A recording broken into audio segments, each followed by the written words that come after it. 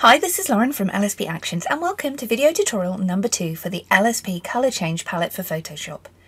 If you missed video tutorial number 1 where I walk through how to install and what's included, you can catch that on the LSP Actions website or on YouTube.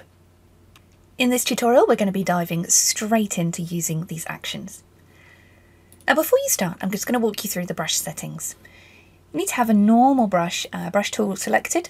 Doesn't matter too much about your colours here for now because we're going to be using layer masks and that will switch to black and white. Make sure your brush mode is normal, 100% opacity, and I've gone for around 45% flow. Flow helps you carry on brushing over and you can build up the intensity of the effect in one click, which I find really useful. You may find you want to make the flow less or more depending on your own personal tastes. Make sure you can see the actions. If you can't, you can go up to Window and choose Actions. And make sure you can see your Layers panel. Again, you can come up here to Window and choose Layers and Actions here. You see them here. Now there are several ways you can use these actions in Photoshop. I'm going to dive straight in with the simple way, which doesn't require a lot of masking. And then after that, I'm going to show you a little bit more about how to create custom masks to make colour changing even more accurate and easy. But let's just get started on the very basic first way of colour changing. I'm using this gorgeous image here shot by Anna Brandt.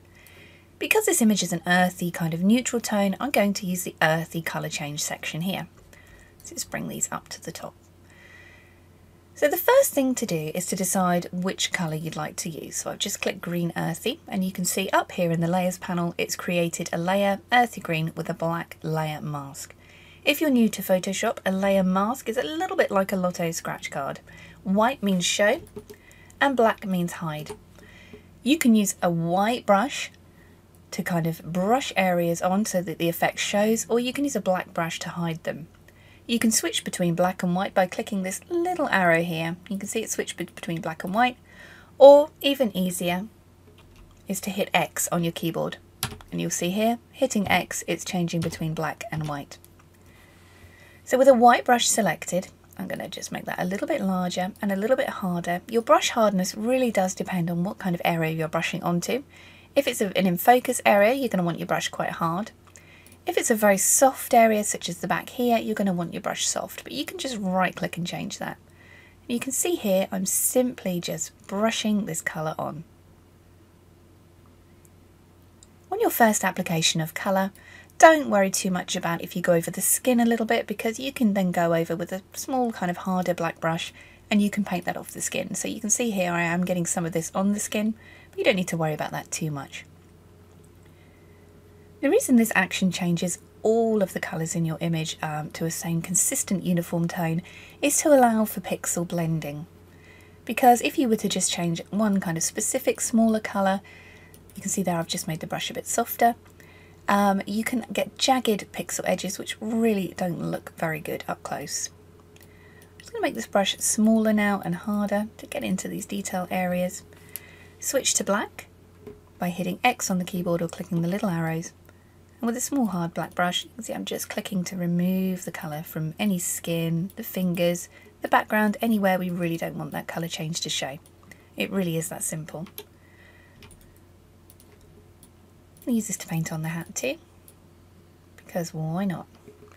You could use several different colours. You could, for example, do a blue hat or a grey hat and a green or a yellow outfit, and you can even change the background. I'm going to be showing you lots of ways you can do that in this video tutorial. I'm just going over the hat here, being quite careful not to go on the skin tone. Do take your time with this, zoom in if you need to. You see his hat's a little bit fluffy, so I'm going to switch to a soft brush just to kind of add a little bit of that fluff in.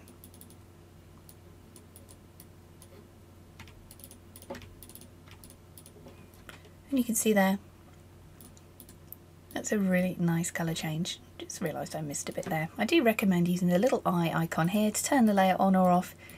Cast your eyes about and you'll be able to see if you've missed any areas. Now remember, this is the easy kind of basic way of doing it, just painting on. I'm going to show you some selection techniques in a bit using the selection actions included, which is a little bit more advanced but can actually be really helpful. Now once you've made one colour change, you may think to yourself, you want to try something different. So you can turn that one off and let's go for something completely different. How about mustard? You don't have to mask again because you've already got your mask here. You can see the black layer mask you've already painted on.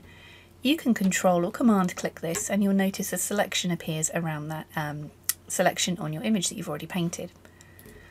And you can use this to paint on to the new layer. Or, even easier, you can hold down Alt, click the layer mask and drag it up, and this will replace the new layer mask up here. So you can see we've simply dragged and dropped that layer mask and replaced the green with mustard. So there's green, natural, green, mustard. With each section, in the bold, the earthy or the whites, you have a play all mix and match, and what this is going to do is play all of the colours. So if you're not sure which colour you want to use, or you want to mix and match perhaps a green hat, a yellow outfit and a purple background, I don't know, then you can use these to play them all. Drag your layer mask around and you can simply just use a black or a white brush to paint them on. So for example, for violet here, I've just dragged the layer mask in and we've gone purple. You can also play with the opacity of these layers. If you feel it's a little bit intense, you can slide this up or down. And again, how about teal? Just gonna close those ones down. And I feel for this image, teal is rather bold, so I'm just gonna slide that down there. And you can see just like that, we've changed the colours. And because the layer mask is here, you can use a black or a white brush to change anything there. So I've just realised a little bit of this is on the cheek. So I'm just going to use a black brush to take that off. Very, very easy. And you can play with all the colours there. How about changing the background now? So how about we want, I don't know, a green background. So I'm going to play the earthy green. Make my brush bigger. You can make the brush bigger or smaller either by right clicking or by using the square bracket keys on your keyboard. And I'm just going to paint this in around the background. Not worrying too much about covering the subject because I'm going to use black to mask that off again. Just make sure all the background is covered. I'm going to use a black brush, make it smaller and a little bit harder, just to start bringing this off the subject. Because I've already made a subject selection here, I can just simply right click that and use it here. Once you've made one selection, you may as well just carry on using that one selection. You've done the hard work of making the selection, you may as well use it. And I'm just going over those fingers there.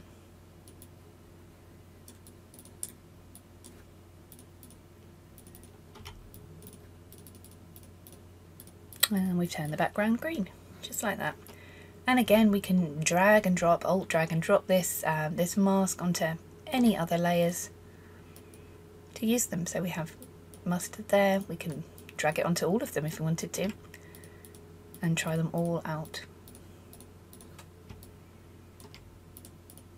And again, if anything is too bright or not bold enough, you can slide the opacity.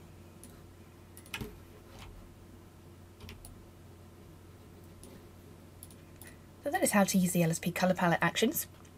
That's the most basic, simple way you can do them. Click, play, paint, create your layer mask, and you can alt drag the layer mask onto different layers. In the next video tutorial number 3, I'm going to show you how to work on white images using the LSP White Color Palette selection to change colours on whites, because changing whites is a little bit different to changing normal tones. So you can go and check out that next video if you've got white images you would like to change, either on the LSP Actions website or on the LSP Actions YouTube channel.